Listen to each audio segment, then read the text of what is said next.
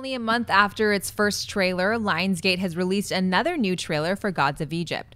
The first was directed by Alex Proyas and stars Gerard Butler, Nikolaj Coster-Waldau, Geoffrey Rush, Brenton Thwaites, Elodie Yung, Abbey Lee, Chadwick, Boseman, and Courtney Eaton. Gods of Egypt opens in theaters everywhere on February 26, 2016. Clark, buy or sell this new trailer for Gods of Egypt? I mean, I don't buy it, I don't sell it. Like, and I just leave it on the table. Okay, so this is the thing with the Gods of Egypt trailer, the first one that came out. I watched it and I was like, purely forget about the whitewashing of the cast. Okay, let's just put that aside for 1 second. I watched the trailer and I was like, okay.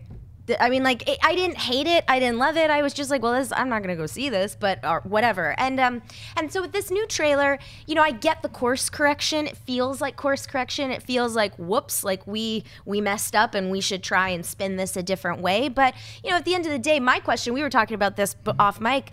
I don't understand why Lionsgate made this movie. Why did they make this? Why did they say, oh, you know what? People are going to turn out to see is this crazy weird movie with, I mean, like, it just seems so strange. It seems like a really strange film in general. It doesn't seem like it has a timely predecessor. It doesn't seem like it's on trend right now. So it's just, this is just such a big head scratcher to me. And then, of course, the whitewashing of the cast, which is never okay, Hollywood. If you're watching, when you're making movies that are set in Egypt, you should, you know, I mean, whatever. So can I pass? Can I buy it and sell it? Do you want to be the tiebreaker? Well, I'm going to sell it. And it's not because I think it's a horrible trailer. I just think I preferred kind of the silly, over-the-top, maybe fun thing about the first trailer. Like, it is a movie I am going to check out. I am a fan of Alex Proyas. I like Dark City. I like The Crow. I even didn't mind iRobot. I like iRobot. So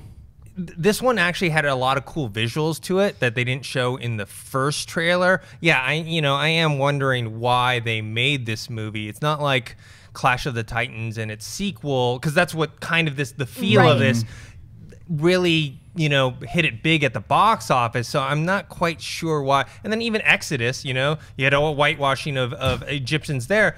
Even with the big names like Christian Bale, didn't do very well. And a big name like Ridley Scott. Yeah. Hello? And it's not good when the studio sends out an apology after the first. You're like, well, what had happened was, you know, what had happened was my bad. You know, it's just, yeah, this doesn't look good. I'm selling it. I'll take yours, and I'll sell both of ours. Okay, we'll make a little profit off it. Am I the only one at the table that's still actually going to watch it, though? I mean, if somebody puts it on in front of me, I'm not going to walk out of the room. Dennis, you take me to go see it, I'll see it. Okay. Yeah, I agree. I'll go see it with Dennis. We'll go on each arm. Yeah, we'll enjoy it. Yeah. we'll enjoy, have a good time. We'll go celebrate diversity. Exactly. Yes.